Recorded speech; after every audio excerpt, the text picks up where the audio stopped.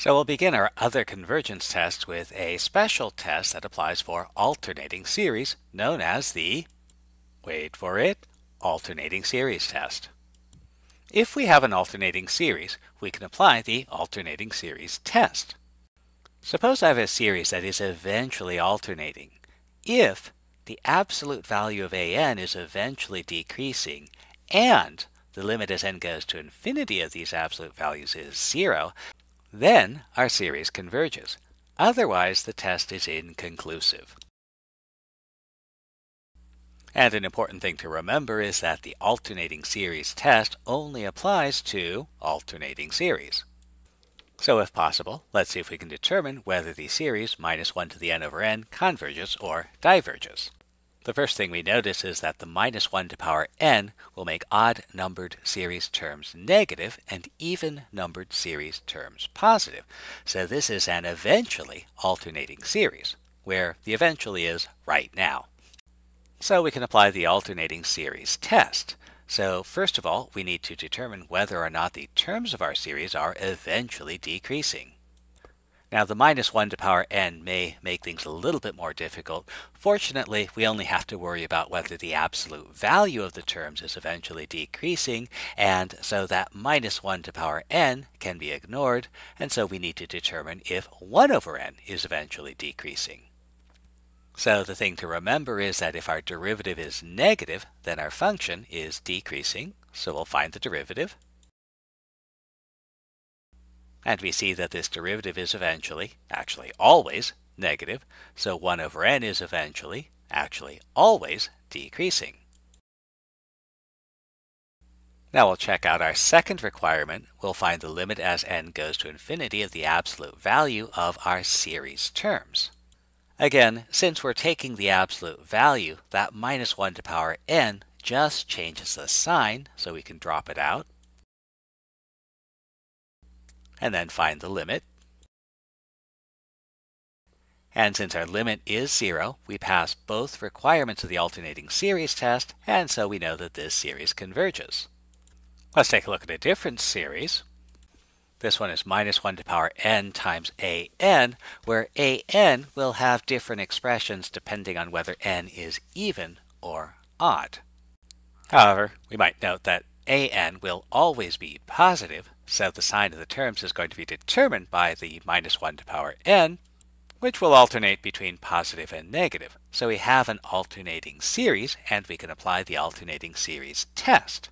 So we need to compare the absolute values of the sequence terms. Well, since our sequence terms are defined depending on whether n is even or odd, let's consider those two cases. Suppose n is even. Then the actual term will be 2 over n. The next term will be for n plus 1. But since that's an odd number, the actual term is going to be 1 over n plus 1 squared. And now we want to compare one term, 2 over n, to the next term, 1 over n plus 1 squared. Now, we don't know whether that's smaller or larger, so let's leave the inequality unstated and follow the algebra, putting the inequality in at the end. So we can cross multiply, and since both n and n plus 1 squared are positive numbers, that won't change our inequality. We'll expand and do a little algebra. And now we have to ask ourselves, what is the relationship between 2n squared plus 4n plus 2 and n? Now, this could be larger or smaller depending on the value of n, but remember we're talking about a series, so what we care about is what happens eventually for n sufficiently large. And if n is a sufficiently large number, then 2n squared plus 4n plus 2 is larger than n, and that inequality cascades backwards to the beginning. And so if n is even, the next term is smaller. But if n is odd, the corresponding term is going to be 1 over n squared, and the next term, where n plus 1, is going to be 2 over n plus 1.